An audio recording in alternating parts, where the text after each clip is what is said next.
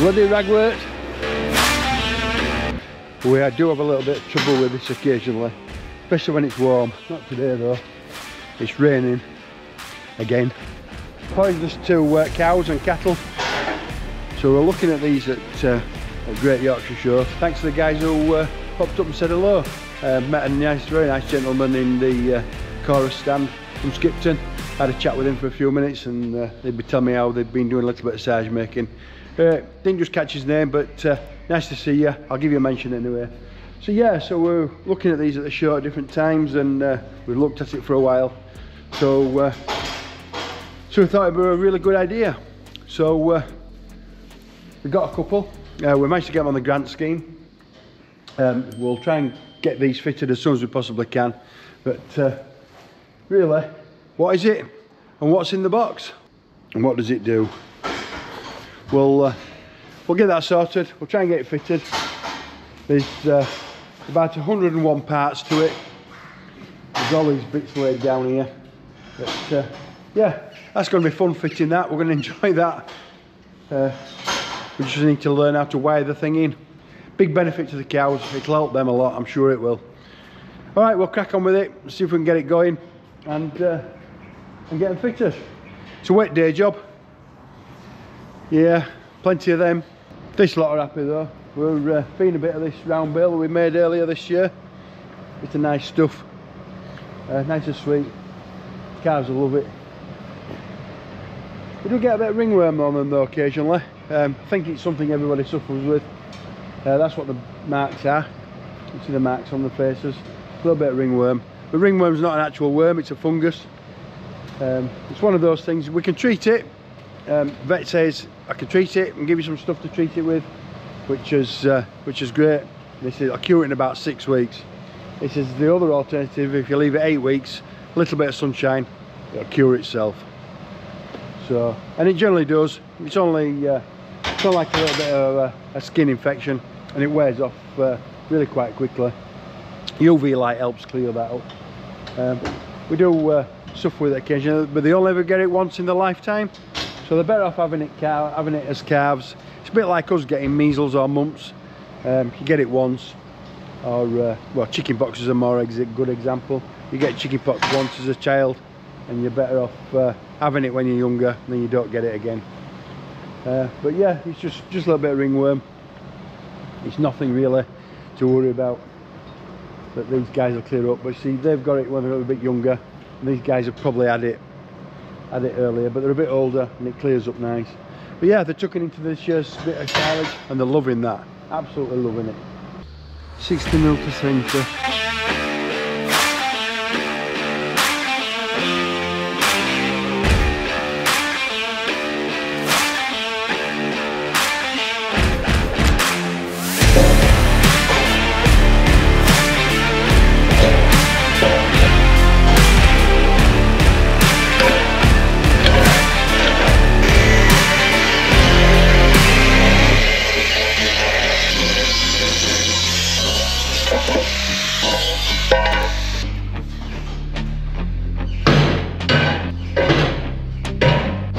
So we've got the fans up and running, of the motors. We've got the electric motors up and running now. Just a little bit of a test run. There's one there, one there. So we need to get the blades on there. Let's go find Simon. So to work at height, we borrowed this man basket. It's been brilliant. It's worked really well. It's quite safe as well. Stops you falling out. You don't want to be working in the bucket. But cows, they don't like it hot. They don't like it hot at all. Cows prefer a lot of air movement. So these fans, hopefully they're going to help us big time. Not too bad today. It's how she's panting a little bit. Trying to avoid heat stress. They get too warm. But that's only one problem with our building. It's just a little bit short of airflow. We could take the ridge off, which will help a lot. It will definitely benefit the building. But we didn't fancy taking it off because we get some really high winds, and the things with high winds in a building, if the air can get in under pressure from high volume, it needs to be able to get out. And what it'll do, it'll blow under the ridge at this side, and it could lift the roof. We've had it happen before, so we decided not to take the ridge off, and we've been looking at these fans for a while. But heat stressing cows, it's not ideal. What we get usually is they all congregate a lot at this end. It's not too bad today from congregating, but this end of the building is a lot more airflow, and they tend to stand at this end. And they're very, very quiet today. They're all full of grass. They're all full of grass as always. But heat stress is a big thing in cows. They say it affects them big time. Just remember, they eat all that grass and all that silage and all that food, and when they get laid down like this, I mean, just look at her belly. She's absolutely chock full. She's puffing and blowing because she's that full. But the heat is generated then with rumination. I mean, she's having to ruminate and digest all that grass, so she's absolutely cooking. So the rumination in them makes them absolutely cook. But heat stress is a bad thing in buildings, especially if you're housed 24/7 like we are. We certainly need to do something about it. We're working on it. The flies as well at this time of year are starting to plague them a little bit as well. We have been trapping flies. There's a video on that somewhere, but they've done really well for us of the fly traps, and they've really kept them down. So we've not too much of a problem just yet, but I'm just trying to deal with the heat at the moment. It's got a little bit warm. I know we're not in America with 30 and 40 degrees of heat, but we did get it last year, which was an absolute killer. The cows are happy. They look fairly happy. It's just that they're just panting a little bit because it's warm. There's a hell of a lot of rumination going on in there. And they're swishing the tails a bit now. We tend to leave the tails on a little bit in summer. We could trim them off, make them a lot neater, but what happens is they've nothing to hit the flies with. Pulling this ragwort out, it's a bloody nuisance.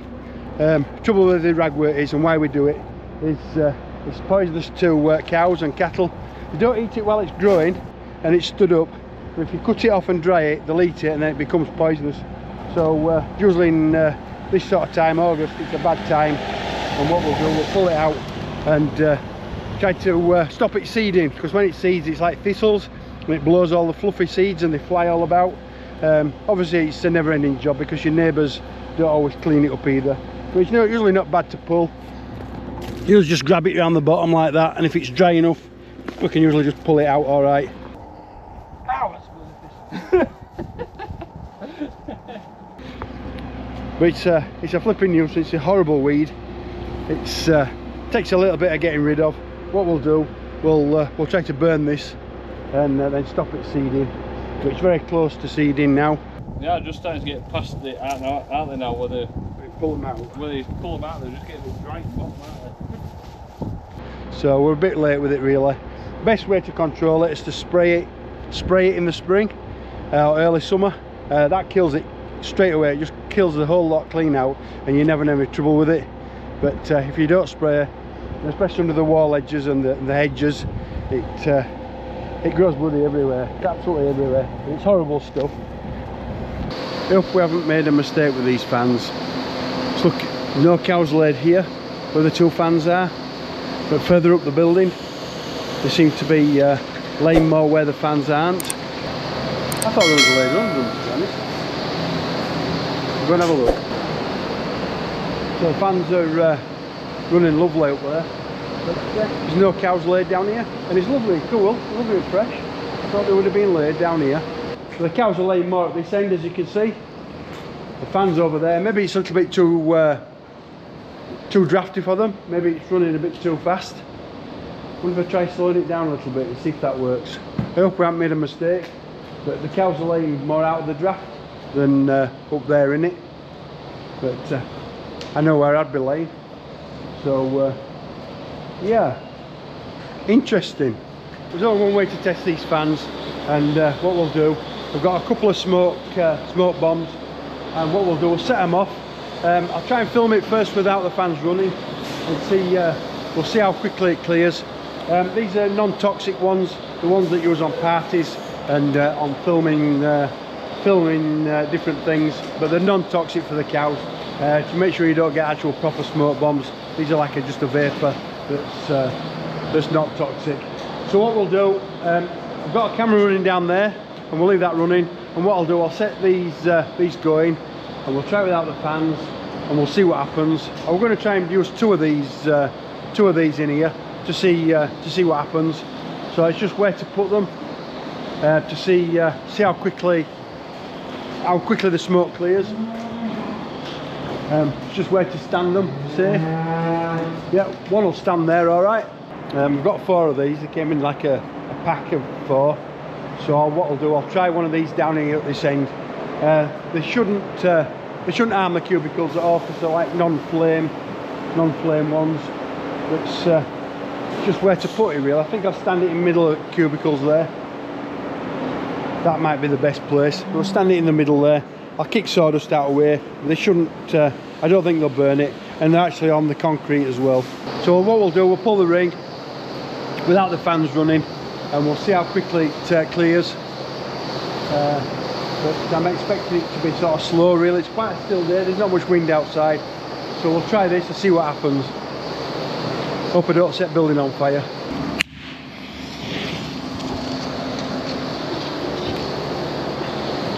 Well, that went a bang, that made me jump. There we go. We'll see what happens. I'll go set this one off,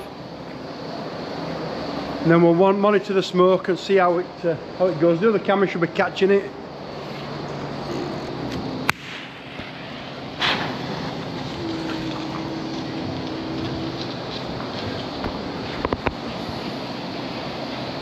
There we go. So I'll fill the building with smoke. Like I say, it's non-toxic is this. So we'll see what happens. We'll burn for a few minutes. But what we're doing, we're monitoring the smoke in the building to see which way it's going. You can see it's sort of drifting down the building. Yeah, smoke's sort of drifting down the building there. So that's telling us it's slightly blowing that way.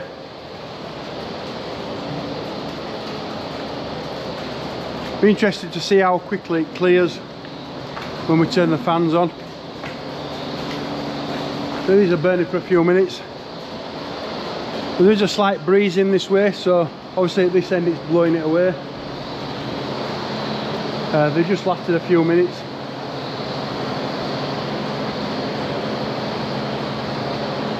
So I don't know whether it's going to be a fairly good test or not. It might give us a better idea. But it's really blown the smoke out that way. So these things last a couple of minutes. So it's actually really quite clear here already. It's very quickly cleared. And it sort of drifted it down the building. So this is just natural airflow that's blown through. And it's sort of blown it straight through and out the building at the end. So without the fans running, it's got a fairly nice airflow through the building. And it's drifted up from that end all the way down and blown out. That's not bad. That's not bad at all. So that's a little bit of a test without the fans running. We'll do the same again. I'll set the fans going, and we'll see what sort of test it does this time. And the air movement in here now with the fans running is absolutely colossal. It even blows the sawdust out of the cubicles a little bit. We might have them running a bit too fast, but just for test purposes, we'll see what these smoke bombs do now. I'll do one there again, and I'll do one down there. I think Cal's knocked the camera over last time, so let's try again. Let's see what happens.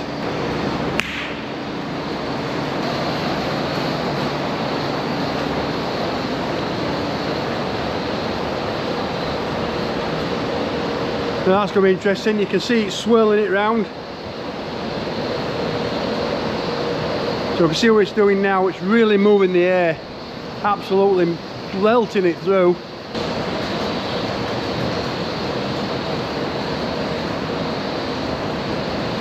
You can see there's how much air movement there is now in here.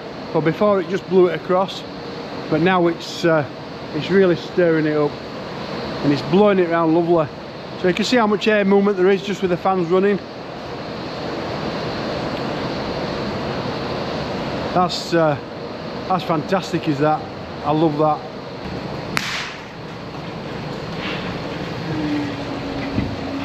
So there we go. Let's see what that one does.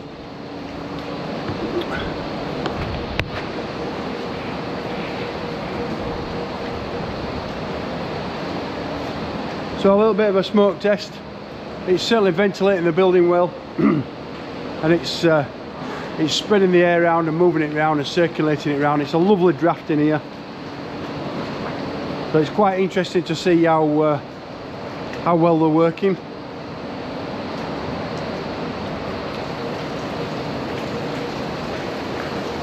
You can see how it's circulating the air around. A little bit of an interesting test.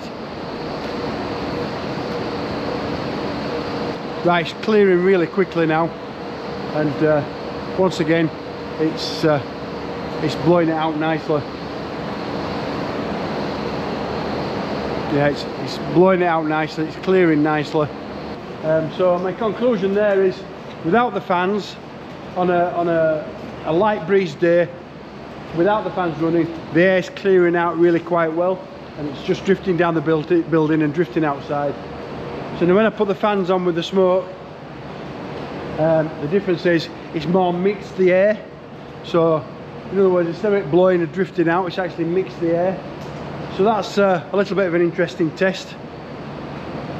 But walking up and down with the airflow with the fans running, I still think it's the right way to go, because the air is clearing all the time. It's constantly wafting out of the building, but you can still see it's still a little bit smoky in here, just a little bit hazy, and that's because the fans has mixed the air.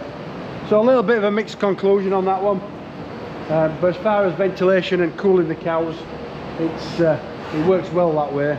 It's blowing the air down and it's cooling the cows. They're certainly a lot happier, and the beds are drier as well. Let me know what you think. Do you think moving the air around and keeping a draft and keeping fresh air moving is a good idea? The smoke's shown that we're more mixing the air. If we have the fans on, the air's drifted out slowly, which is not a bad thing either, because the building is quite open. But this building does get really quite hot. It's about 23 degrees in here at the moment, but the air is circulating well. So I'm really quite pleased with the fans. I think they're an excellent idea. We've got two there, and then we're hoping to put another two down there later on. But at the moment, we'll just deal with what we've got, and just done this interesting little test.